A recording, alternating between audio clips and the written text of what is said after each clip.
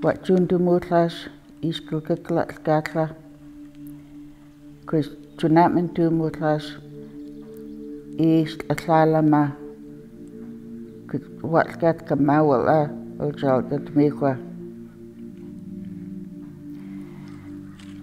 Snimut Eil Uchamich Huska Nuk Anam East Atlalama Kus wat weed Kamawala Kinchauna Kintakam.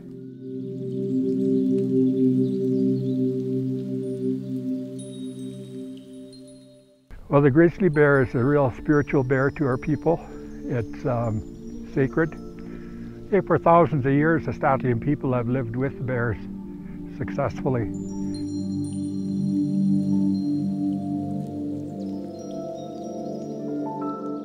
All my life growing up, I was taught that the bears were our brothers.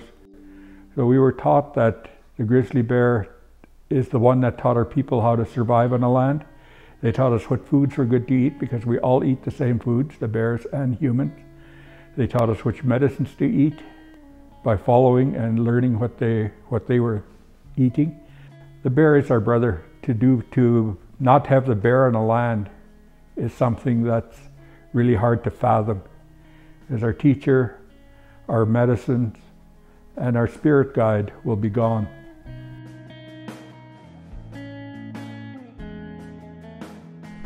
When the bears are in the meadows and they're digging, they're turning up the soil, they're planting the different plants, changing the way the structure is. When the grizzly bears aren't there, the ramifications go to all different kinds of things. So the pollinators are affected, there's fewer flowers. The water can't get into the ground because it gets too hard, where when the bears are digging, there's holes and structure and changes. The soil is looser for plants to grow in, for the water to infiltrate in. So the bear really has this important role to play in maintaining the ecosystem, not only for itself, but for many other species on the landscape. It's time that we start giving back to those same grizzly bears, that same bloodline that has brought us to where we are. I have to make sure that I fight for these animals that are out there for my future generations so we can actually continue the practice of being St'át'imc, being Uchlumuk, being who we are and what we did on the land, and showing it that respect and that compassion, because we are the managers and we need to step in and actually manage the lands. The Grizzly Bear Recovery Project is to implement the St'át'imc Chiefs Council resolution, and what that is to protect the grizzly bear in the St'át'imc territory. We've been taking an active role with grizzly bears, trying to improve the situation. So we've been monitoring some female grizzly bears, we've set cameras, we've used collars, and we're trying to understand what the bears need so we can develop the best possible strategies on the landscape. What we do is we carry these brown paper lunch bags so we can collect scat. We take a GPS point and then we put it on the bag from where we find it, and if we know that there's a grizzly bear in the area, then we can get the DNA off of the bear scat.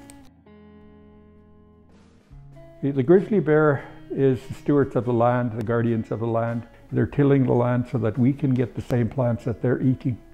They're spreading the seed. They're helping to ensure our own survival within St'át'imc territory. And once our stewards of our land are gone, what is left for us?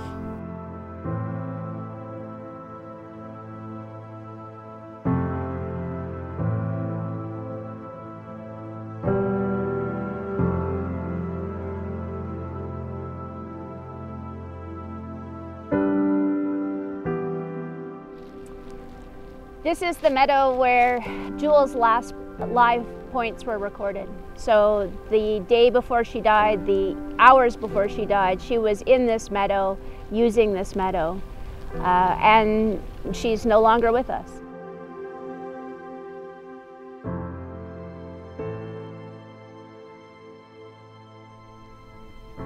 Walking through this meadow right now, it's kind of a lonely feeling because I know that in the past there was bear here. I seen the evidence, and now that is gone. So it feels like a family member is gone from the area. If we don't take serious action in the next 5 to 10 years, the risk is the bears will be gone from the landscape and potentially gone forever. And are you prepared to live with that? I guess that's the question that we need to start asking ourselves. Right from the time the settlers came into our country, there was a fear of the grizzly bear and the bears in general. There was the feeling that they were competition rather than helpers. Grizzly bears and bears in general were just shot, some for trophy and some just being a nuisance, and some because there was fear that they were taking the settlers' food.